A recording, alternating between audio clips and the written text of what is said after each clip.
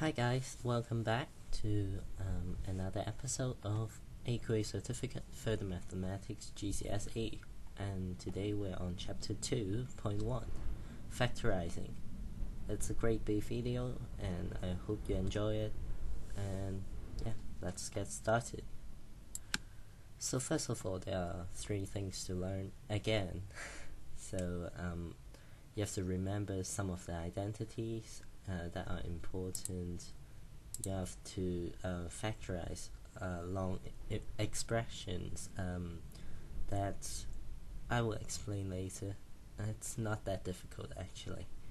And number 3, remember that you always need to factorize until there's one term left, which is also known as only brackets left. So if there's any addition sign or subtraction sign outside the brackets, then it's a failed factorization. So for question 1, factorizing ax plus ay plus bx plus by, and that is a bit tricky to when you first look at it, but after a while you start to know what to do. So the first thing I would do for that is to identify common factors from those 4 terms. And in this case we can see that ax and ay have a common factor of a, bx plus by have a common factor of b. You can shuffle that around and say ax plus bx has a common factor of x, ay plus by has a common factor of y.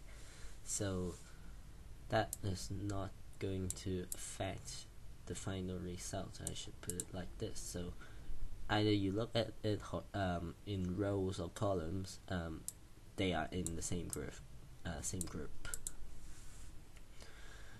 So now you've identified common factors. What do you do? The second step of doing this would be to extract the common factors from the numbers and create brackets. Factorization is all about making things multiply by another thing, so it's quite simple to do. And as there is a common factor of a, we can take the a out like that, a bit like crab's claw, but not really crab's claw. Then you have an a here. Oh my god. Terrible drawing. Then yeah, for time saving reason, these are the 2 things that will come out. So you bracket the remaining items, but you take out the common factor and put it in front of it. This is the first thing you need to know about factorization. Then what you need to do is to repeat until there's only one term left, obviously. So in this case, you can see that actually x plus y and x plus y is basically the same. So they are in fact common factors. So we can actually extract that, given that we have a sign in between. It's an additional sign because it's addition. So what do you get is a plus b times x plus y, demonstrated by this. So this is how to factorize a quite a long expression of just pure algebra. So now that we have done that, we should be able to do factorize shorter things, but it seems a bit different because there are powers to numbers now. What you need to do is again put things into its common factors, or identify the common factor by putting things into a multiple of its factor. Sounds a bit complicated, I know, I can't explain well, but yeah. So that is how I demonstrate that, because 3 times x times y equals 3x squared y, and 3 times 2, 6, x, y squared.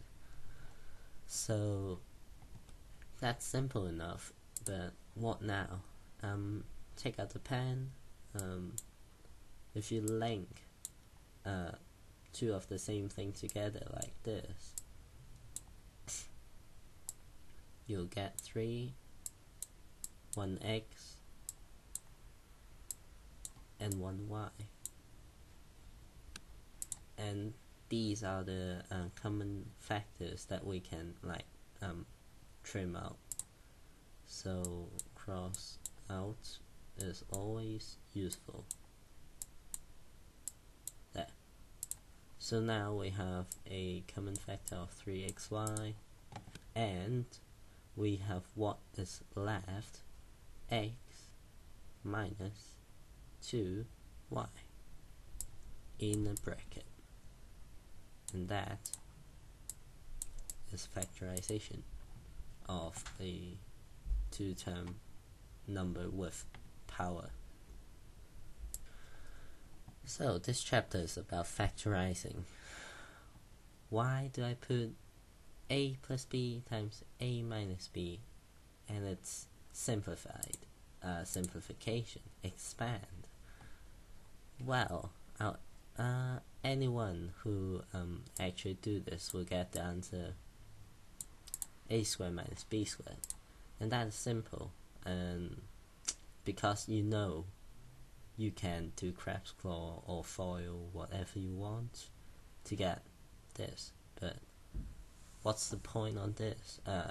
Talking about factorizing in, well, talking about simplification in factorization. That is called an identity, and it's always true, demonstrated by by 3 equals parallel, well, not parallel, but you know, equal sign. That is, this is the identity sign. It's always true. So whatever number you put in for a or b, it would work like this. So whenever you get to factorize this number, then you know definitely it must be equal to this. It's very important to remember, and it's just simple and nothing else to explain really. It's just a fact that you have to learn. So yeah, that's for that identity. So now we have done 4 terms factorization, but what about this one? This looks a bit difficult, doesn't it? Because I don't see a common factor for 3 of them together, and I can't group 2 things in one group without sharing one term. So first of all, learn the name of this equation. It's called a quadratic equation, and it's different from linear because there are powers to it. And how should we factorize it? Well, first step,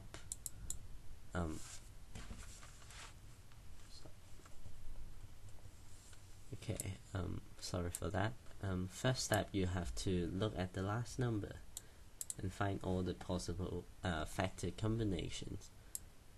So the last number is definitely 3, but what makes 3?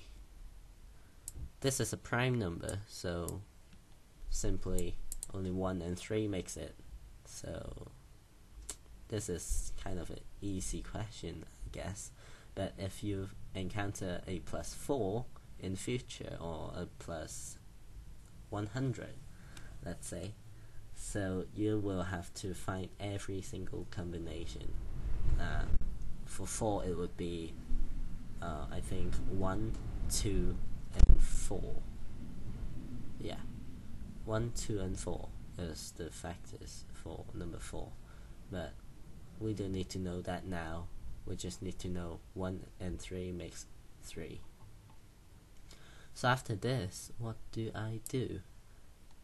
And now we have to look at the second term and check if the combination adds up or subtract to, or to that number. So second term is number 4, right? And 1 plus 3 is indeed 4 by this equation. So that means we can do something to that middle term, but what? Well, it's simple. Just separate it into the factors, in the ratio of the factors, or whatever you want to call it. Then it would become x squared plus x plus 3x plus 3, which is plus 4x, given that these two are combined. And we didn't change the question, we just changed the format of it. Then finally solve this as example 1 did. So first extract a common factor from one thing, then combine them both. So yeah, that is the explanation of factorizing. So for my tips for this chapter 2.1, just try not to extract negative numbers unless both terms are negative like this, or the two factors that are created doesn't match to the other bracket, because normally if there's a 4-term question, then it would be a 2-bracket answer, or even a 3-term one like we demonstrated just now have 2 brackets. So if you found that, then if you find the 2 bracket first made wasn't the same, then try to use negative. So it's time for questions section, and these are 4 questions that I expect you to be correct for, and this is 5-star question. What is a star question? It's a let's say lateral thinking question. It's straightforward, but requires you to think a bit. So yeah, and I should see you in 5, 4, 3, 2, 1. So these are the answers for the 5 questions that I've set, and hope you've got them all right. And yeah, this wraps up factorizing, and this is a useful skill, and think it's really useful later on when you do solving quadratic equations. So do practice this a lot. And yeah, I'm Jerry.